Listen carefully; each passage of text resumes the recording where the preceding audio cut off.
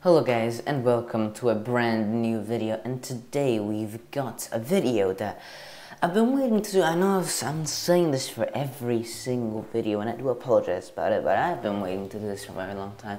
Don't know why I've waited so long to do it, but we're finally here. So today I'm gonna walk you guys through how I made a poster. And the poster I'm gonna be talking about is the one you're seeing on the screen right now. Probably the best poster I've ever done, and probably the reason why that is because it's not, you might have seen it from the title, you might have seen it from the logos at the bottom, but it's not just my own design. This is a collab with Jake Paul Design, the official F1 designer. He posted this, well, hold on one sec. I'll show you guys what he posted on Twitter. He basically had like a very stripped version of this. Right, so this is pretty much what the design looked like when I opened it up. Of course, it had only Jake's logo, not my logo as well. But and he posted this on Twitter, giving his followers the challenge to just work on it and see what we could come up with. So today, I'm gonna teach you guys how I got to where I got. So first of all, I'm just gonna show you guys what he did. I'm gonna give him all the credits that he needs to get.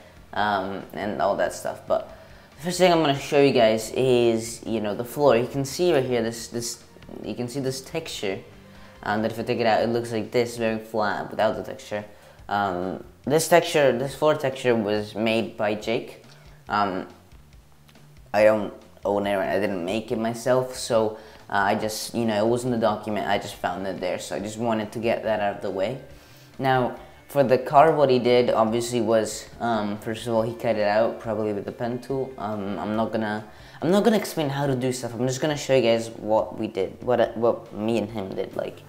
I'm not really gonna go into on how to cut stuff out with a pen tool, for example, but because there's so many videos on YouTube that explain it, and I don't want to make this video 30-40 minutes long. So he cut out the car with a pen tool. This is the new Alpha Tower livery. This is Yuki Tsunoda, by the way. Don't know why I haven't mentioned it yet. But I mean, you guys probably know who he is. Way taller than he is in real life. No, I'm just kidding. I'm joking. I'm joking. But yeah, so the car, then he cut it out with a pen tool. He put it on there, and then what he did was he put the shadow. You can see that's the shadow right here. And you can see that without the shadow, it looks really, really flat. If your thing looks like this and you don't know why, it's because you need to have a shadow. And I'm just gonna show you guys quickly how we did the shadow, because it's kind of hard to explain if you there isn't a video on YouTube how to explain this. So I think this is how he made the shadow. I didn't work with him directly, so I don't know how he did the shadow, but this is how I would do it. First of all, make the hardness, get the brush tool, put it a layer below the car, but above the floor. Then right clicks anywhere on the thing, and this pop-up will appear. Make sure the hardness is at 0, and then what you're gonna do is you're gonna grab these circles, and you're gonna squish them together, just about like that. So then you're gonna get something like this. What you're gonna do after that is you're gonna click D, which resets the color pickers to black and white. Then you're gonna make this a bit bigger, and then you're just gonna paint. You see right there and right there, kind of trying to do something similar to what Jake did, and then the rear wing there and all this. That looks really bad, but you would spend a lot of time in it. You can also reduce the opacity, which would look something like this. But to be honest, reducing the opacity doesn't look too good. I would reduce the flow, maybe. Reducing the flow would work a bit better, I think. I mean, I just play around with it. I'm not gonna teach you guys. I'm not gonna teach you guys how to use a brush, but how to get to this brush right here. I don't think there are many tutorials on how to do that. So yeah, you just want to paint wherever you would expect the brush to be. So if I now delete this and bring this back, you can see he put a lot more time into it and painted right where he should have painted. So yeah, another thing he did was he added, well, first of all, he added a camera raw filter. Didn't even notice this, but you don't have to add a camera raw filter. Well, actually, first of all, I'm going too much head into this. A camera raw filter is basically like a filter that just lets you pretty much change anything about any layer you want. I'm not gonna go into how to use that one because there are so many videos on how to use it. So just look it up, how to use camera filter in Photoshop, and play around with it. But yeah, I don't think you needed to use it in this case. But another thing he did was he added the noise. Now, I don't know if you're gonna be able to see it very well in this picture, but well, actually, let me just quickly explain what noise is. It's this thing. You see right here, the background isn't flat. It's very much grained, and you can see also that's the same thing with the AlphaTauri logo. It has this texture, and that's what noise is. If I take out the noise from the background, that's what it looks like. Incredibly flat, incredibly boring. While with the noise, it adds so much texture, it adds so much that it's so important that you have texture in there. So once you make sure you have noise, you don't want to add it to pretty much anything. Like, well, not the floor texture, because that is already pretty much got noise. Well, actually, that just goes over the background. So as long as the background has the noise, it's gonna have the noise as well. And then for the shadow, you can just about see, maybe if I take it off, how it looks. You can see it's not as important in a place like the shadow, but it does still do a lot. So adding noise, don't add too much. Play around with the noise setting. What you need to do to add the noise is you go to filter, noise, add noise. You can see here there's camera raw filter as well, but add noise, and then when you click on it, click on go over, you can see you can change the amount. You know, look how bad that looks, like 400%. You know, and noise, and when it has, and when you put something too matte, too like excessive on a place with color, this is only black, but you put it in a place with only color, with color as well, it'll look like those, like, you know, those bad cameras which like are multicolored and then like mixing colors together. I'll show you guys. But yeah, just play around with this. You know, there are also videos on how to use noise, so just look them up. So you just gotta make sure that you put in the right amount of noise, not too much, not too little. Right, so once we got the car part, you know, gotten done with, we're gonna just look at Yuki real quick, because this is quite important. So first of all, he doesn't add any noise here because this picture already has texture. If the picture already has texture, like also the car, you don't want to add noise. And actually, in the car, I missed something. I'll quickly go over it. He added a camera raw filter. And this is gonna show you how important camera raw filter is. Oh shoot! If I take it off, look how sad that looks compared to when I put it back on. Hold on, it'll have to load. Look at that! It's so much better. You're gonna be able to see this so much better when I look at Yuki. So if you can see he put a camera raw filter in Yuki as well. If I take it out, look. The picture is trash. It's actually trash. It doesn't fit in well. It's sad. It's lifeless. So, you know, camera raw filter, and I'm not talking as an expert here. I didn't know how important camera raw filter was before this, but seeing the effects from someone who already put in there, I'm gonna use it on every poster from now on, and you know, just go on as many videos as you can find. Make sure you're an expert in this because it's so darn important. Anyways, after that, he also put some adjustment layers here, like shadows. You can see like at the bottom, and then voice crack there, and highlights at the top. Now, for these things, and then like a blue boost as well. You can see a bit more blue, a bit more cyan looking blue.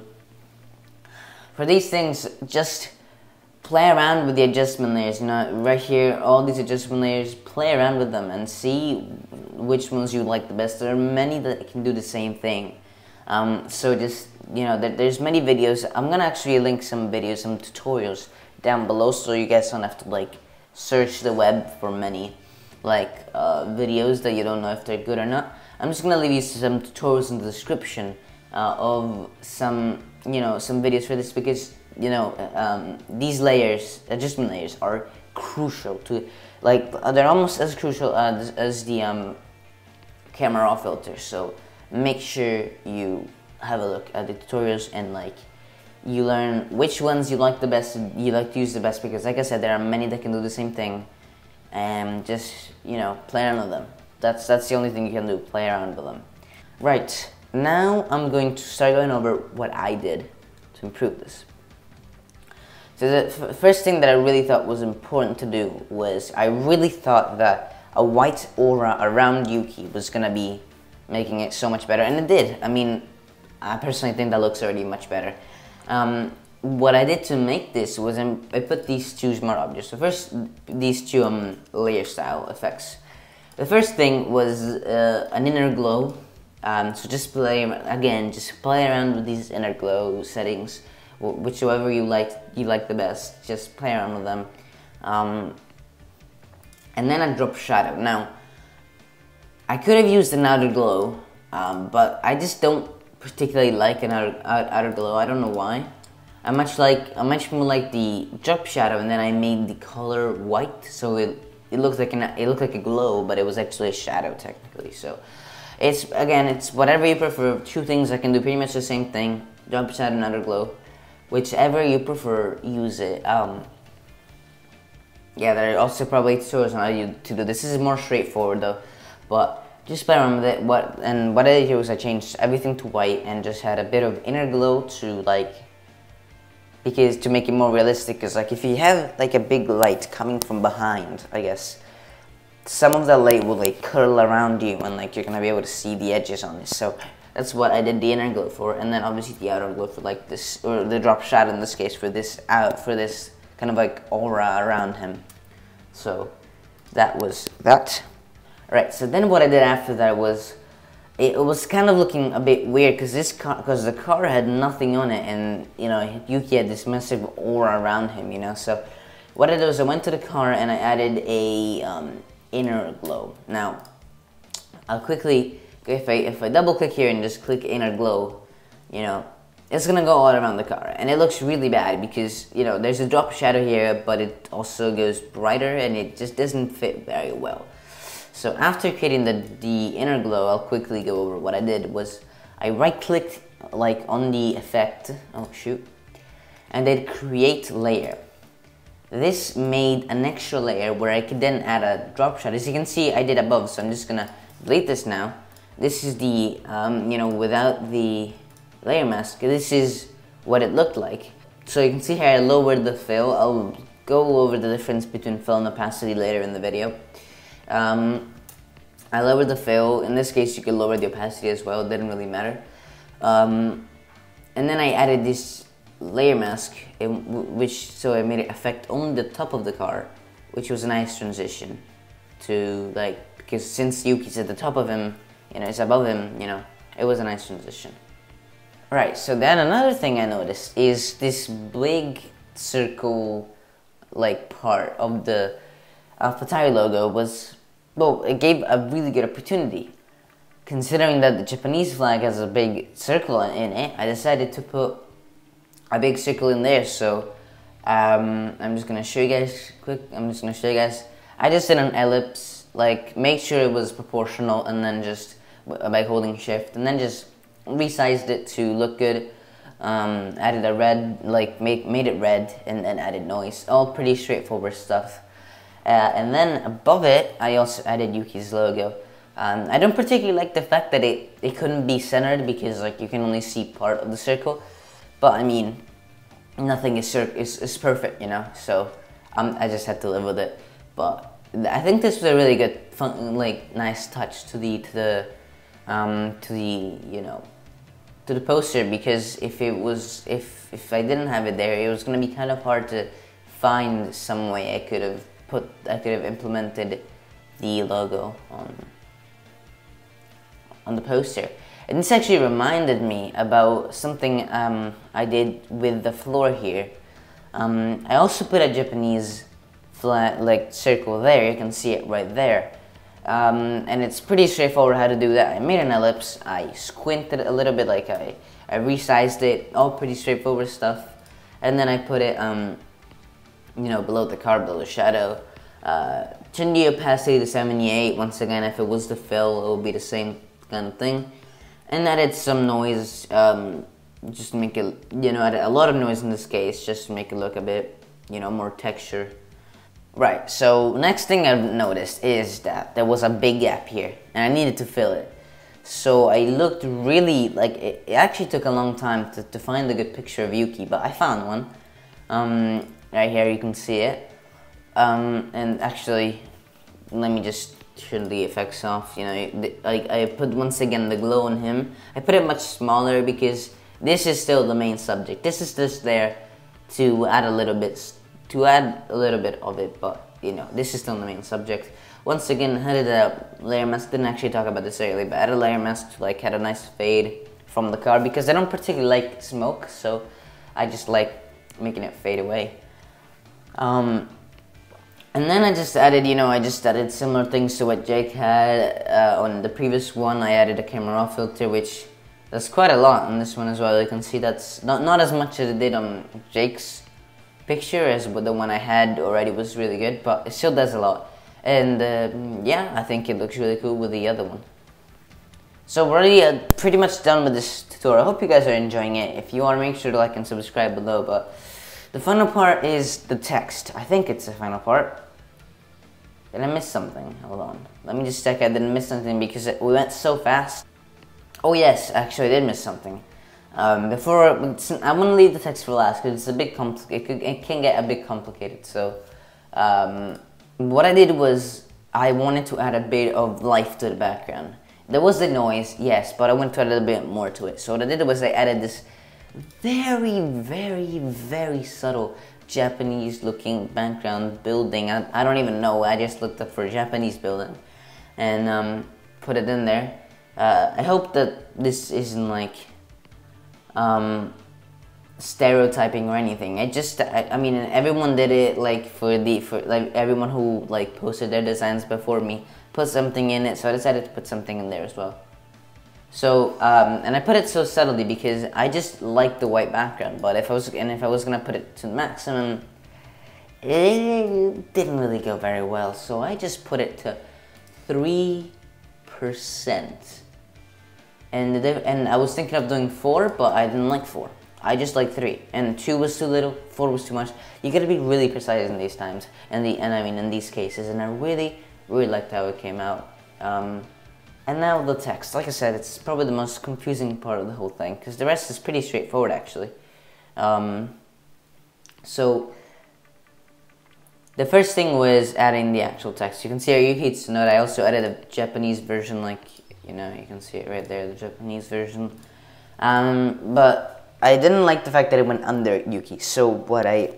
But at the same time, I didn't want the whole text to go over Yuki. I just wanted the stroke to go over Yuki. So, yeah, this is the stroke you can see here, but it's a bit more complicated than you guys might think. So, first of all, I'll explain how I got here. What you just do to get something to be a stroke is you copy something. I'm just gonna take this away. Now here's where it's important. Here's where I explain the difference between fill and opacity.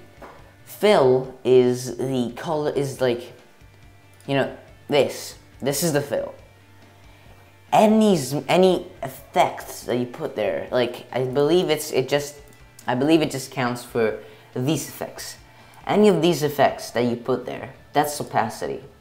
So if I turn the fill all the way down to 0, it would say there. Why? Because this is an effect. But as soon as you take this out, it disappears, because the normal thing didn't have any effects on it. So, but as I turn the fill up, you know, you can just about see it. I turn the color overlay, you can see it completely.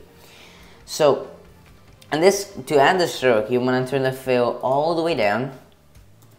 Then take away the the color overlay. Then double click and click stroke and make it a bit smaller because that's huge. I don't even know why I have it that big as a preset. And then, you know, I'm just gonna put it to white now to show you guys, but you can see it works. It works. So yeah, and you just want to play around with it, see what looks better, what looks best, and just yeah, when you're happy with it, you just click OK and you're done. I'm just gonna quickly delete that now.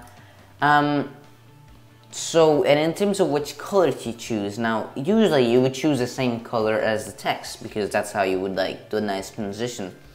But in this case, since the text gets brighter as it gets closer to Yuki because of the outer glow, I had to go with the eyedropper tool and get really zoomed in and get the closest color I could to, you know, the brightest part of the text. Once I did that, I did the same steps that I showed you guys. And then I have this. Now, I made it a smart object just because it would just work a bit easier. Just because it would work a bit easier. But you can see I have a layer mask. Now, if I disable this layer mask, this is the problem.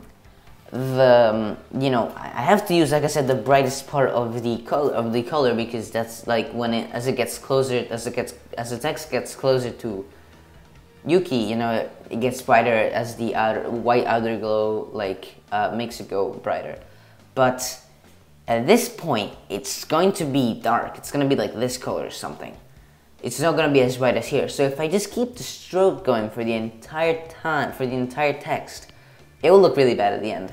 So what I had to do was I selected Yuki. You select them by clicking either Command or Control and clicking on the layer thumbnail.